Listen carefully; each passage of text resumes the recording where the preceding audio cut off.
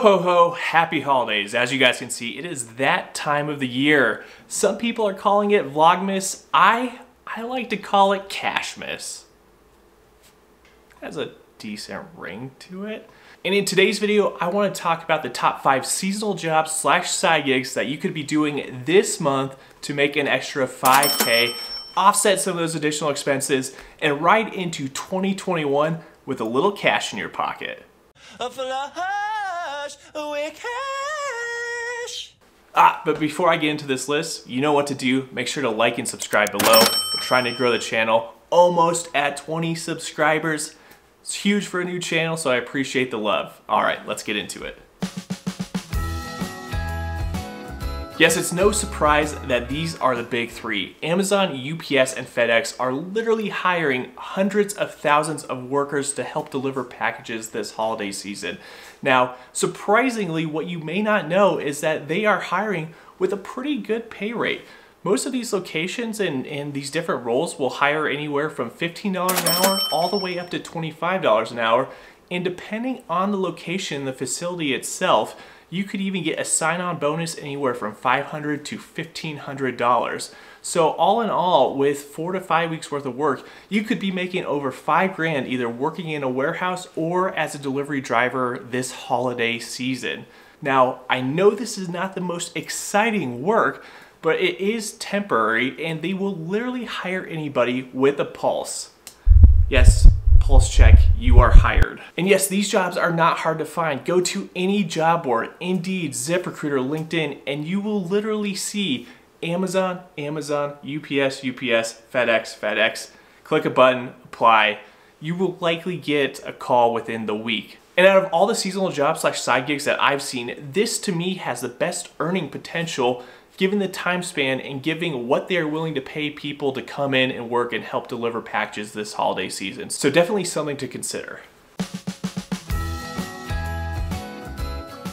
And my next one on my list is going to be a personal shopper on TaskRabbit. Yes, if you were to go to TaskRabbit right now and look at the different personal shoppers on there, they are all charging an average rate between $20 and $50. And usually if you are in a bigger metro area, you're going to be on the high end of that pay scale. So $50 an hour to go shop for somebody else. Now, that's if you can brave the malls this time of year. They should be rather empty-ish, and you can also set yourself apart with different add-ons to this service. Whether it's gift recommendations, personal gift wrapping, which I would be terrible at, so only do it if you have a knack for gift wrapping and aren't fumble fingers. And other unique personal shopping recommendations that you could just kind of give your own flavor to and really help people that need to shop but don't necessarily want to shop online or don't want to go into the stores themselves. They want to outsource that, have somebody come in that's going to be more of a professional or have more of a taste for shopping for gifts for their loved ones. So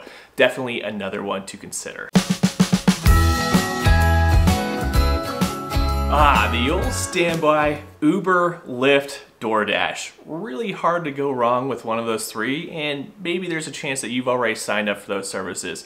If you haven't, now is a great time to consider that. And while holiday traffic may be down this year, local traffic and local commute is still going to be in play, given that it's cold this time of year and people still need to travel locally to see their families. Now, the one thing to note is that Uber and Lyft have guaranteed earnings upon ride completions in the past. And the one thing I really like, and I've seen on the Uber website recently, is that you could go in there and really look at estimated earnings for your area. So depending on the hours you want to work and whether you want to also include Uber Eats within your delivery, it will give you estimated earnings and walk you through this different slider depending on how many hours you want to work. And then this is all correlated to the metro that you are working in. For instance, I live in Denver, so you could see what the Denver rates would be depending on the number of hours that I work. And finally, DoorDash. DoorDash has really grown over this pandemic period for the last year or so. This is another one that's not too late to get in on. Depending on where you are, DoorDash will guarantee up to $2,500 in earnings. They also will average out at about $15 an hour, all the way up to $25 an hour if you're really putting in the hours and hustling. I mean, people still have to eat and they don't really want to go out to restaurants right now. So food delivery service has never been a better time. In December, expect that to continue on. Like DoorDash, food delivery has been another space that has really boomed over this year. Companies like Shipt and Instacart are the ones that I would recommend here. On Shipt's website, if you want to be a grocery shopper, they say you could earn up to $22 an hour. And while most people have elected to stay at home and avoid the crowded grocery stores, and frankly, I don't blame them, because grocery shopping in a crowded grocery store sends my anxiety to a 10. If you don't mind that, then this is certainly one for you, and especially you could expect tips to be a little bit higher this holiday season as people are ordering in more in December, and especially as we have these holiday meals and holiday get-togethers. What this means is that it's going to be a higher average grocery delivery, and based on that, you are going to have a higher percentage of tips. And this is one that you could also mix and match with. So if you wanted to be this grocery shopper one day and then do DoorDash the other day, I would highly recommend that, and highly recommend, depending on the days and what activity you see, to flip back and forth. And the last one is pretty simple. Sell stuff online. Now, eBay came out with a study that said the average American household had $7,000 worth of unused stuff that could be sold online. Granted, eBay might have a bias in that survey, but still, if you look around your household, there is likely a chance that you could sell something online, even for just a few $100s.